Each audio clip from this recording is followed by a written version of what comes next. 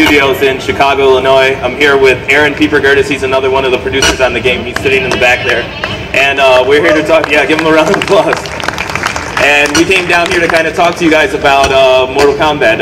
It's a really big thing for us right now. This is our first game under Warner Brothers, so we wanted to make sure that we're coming out with a bang. So I'm going to do a really quick demo for you guys and kind of walk you through the features of the game, and then we'll do a question and answer session at the end of it. So you can switch to the Xbox. No.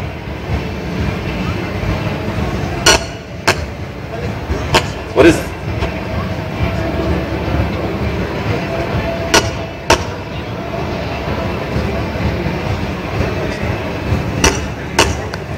So Mortal Kombat's been around since 1992. We actually got our start in the arcades with Mortal Kombat 1, and it was a really big deal.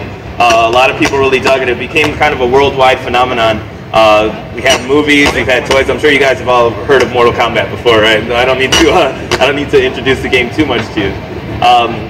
Basically, with this version of Mortal Kombat, we wanted to bring it back to the era of the kind of first three games, and one of the ways that we were able to do that was bringing back a lot of the classic characters from Mortal Kombat's 1, 2, and 3, and also making the gameplay back to a more 2D fighting plane as opposed to the 3D fighting plane that some of the last Mortal Kombat games have had. This has been a really welcome kind of return back to our gameplay, and people are really digging it. Let's do the volume for the Xbox. Raise up the volume on the Xbox a little.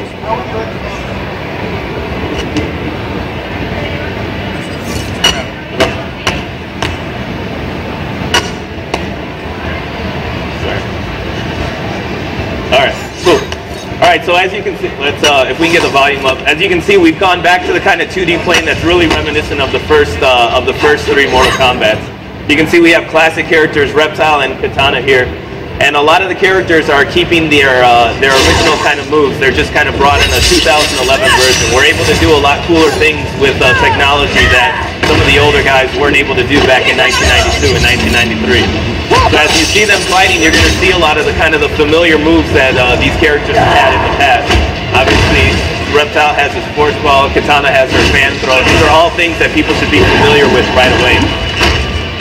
We wanted to make the game accessible so that if you haven't played Mortal Kombat over the last 10 years or so, you'll still be able to know how to pull off a lot of the moves that are happening in the game. Another thing that you'll notice too is the detail of the characters. It's obviously one of the best looking Mortal Kombat games that we've had quite a number of years. We have a lot of really talented artists and a lot of talented programmers on the team that are really passionate about this game and wanted to make sure that it looked as good as possible. One of the other things that we've added this time around is tag team mode, and this is something that Mortal Kombat hasn't had before. As you can see, the characters are kind of tagging in and out.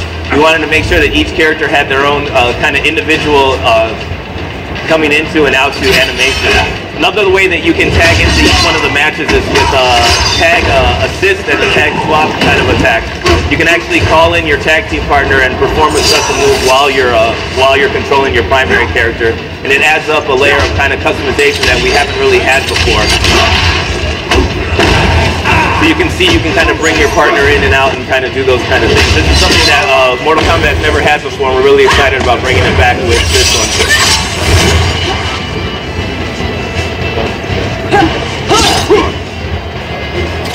Another thing that we've added this time around is the addition of a super meter. You're going to see that Reptile did a simple acid spit, but he did an enhanced version. I was throwing one arrow out, and if he does an enhanced version, he throws 3 of them out. This actually doubles the amount of moves for each one of the characters so that you can actually do a lot more than you've been able to do before. The second level of the super meter allows you to do a combo breaker, and combo breakers are something that Mortal Kombat has had for a really long time. When you're playing against somebody that can do those kind of really long combos, you want to be able to kind of break it up so that you're not getting beat up all the time. The super meter at the bottom is also a way for us to make the game have a little bit more depth. When you filled up the super meter the entire way, you're able to perform what we're calling the X-ray move.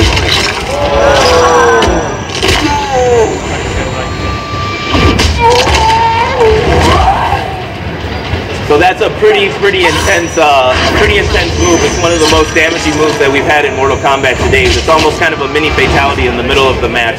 If you're able to perform one of those in the middle of the match, it's pretty much over. It's a pretty big deal. Every character is going to have their own one that kind of speaks to their kind of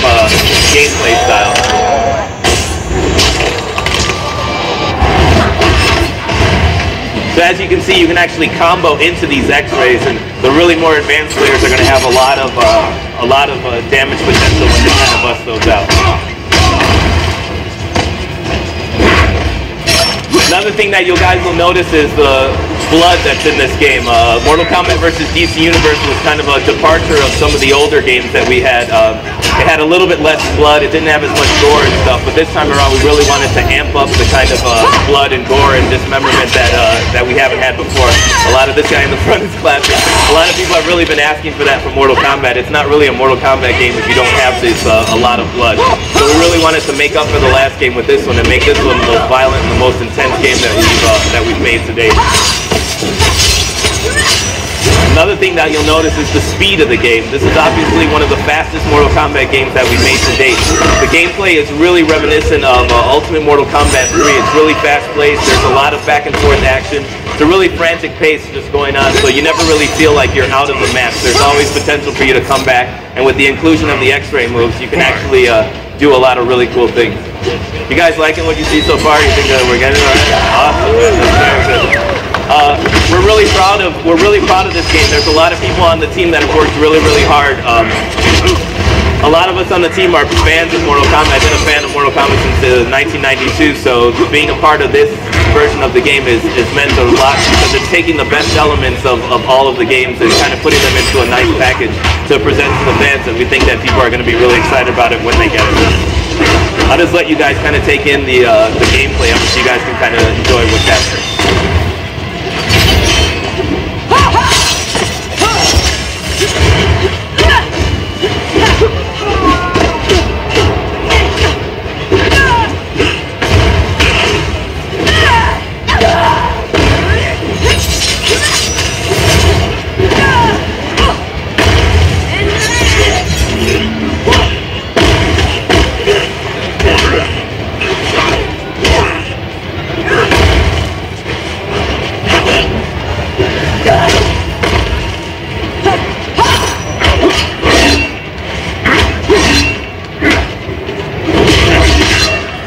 You guys want to see a fatality, I'm sure, right?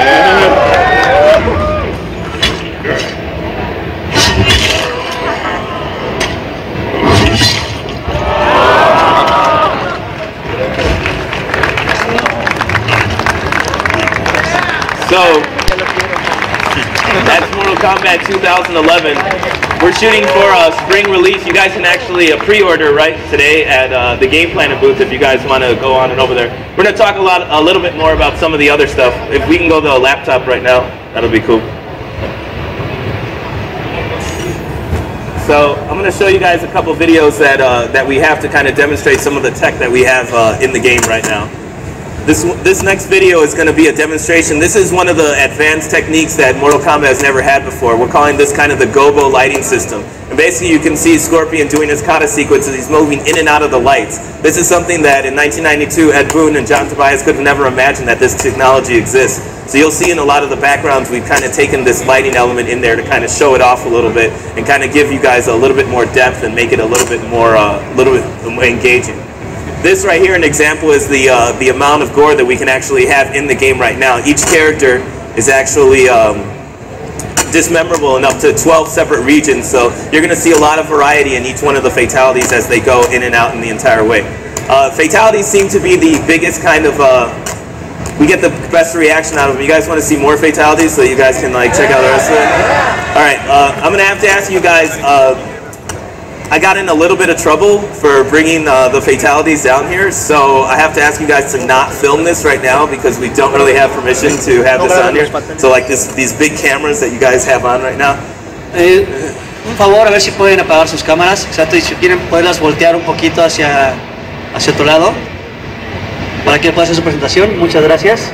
Can you raise the volume for this thing?